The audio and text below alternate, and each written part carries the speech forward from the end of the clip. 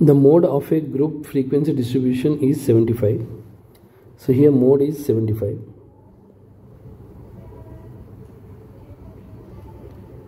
And the modal class, see, modal class is 65 to 80. The frequency of the class, suppose see class, so modal class is like 65 to 80.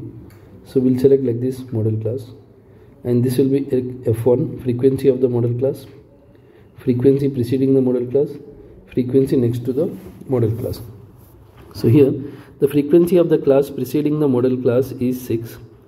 So here this frequency is 6, and the frequency of the class succeeding the modal class is 8, and we need to find the frequency of the modal class.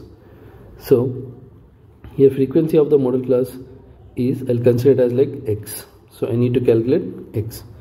So mode formula is L plus F1 minus F0 by 2 F1 minus F0 minus F2 times H. So this is the formula for like mode of a group data. Now in this I'll substitute the values. Mode value is 75. Lower boundary, here lower boundary is 65. Lower boundary is 65 plus F1, frequency of the modal class, is x, minus F0 is 6 by 2 times F1 is x, minus F0 is 6 minus F2 is 8 times H. H is the class size. So see here class size, only one class is given, so directly you can subtract these two values. So 85 minus 65, which is 15. Now 75 minus 65 is x minus 6 by 2x minus 6 minus 8 is minus 14 times 15. 75 minus 65 is here, I'll write like 10. X minus 6 by 2x minus 14 into 15.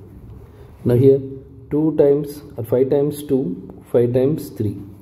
Now I'll cross multiply. 2 into 2x minus 14 and 3 into x minus 6. 2 times 2, 4x, 2 times 14, 28.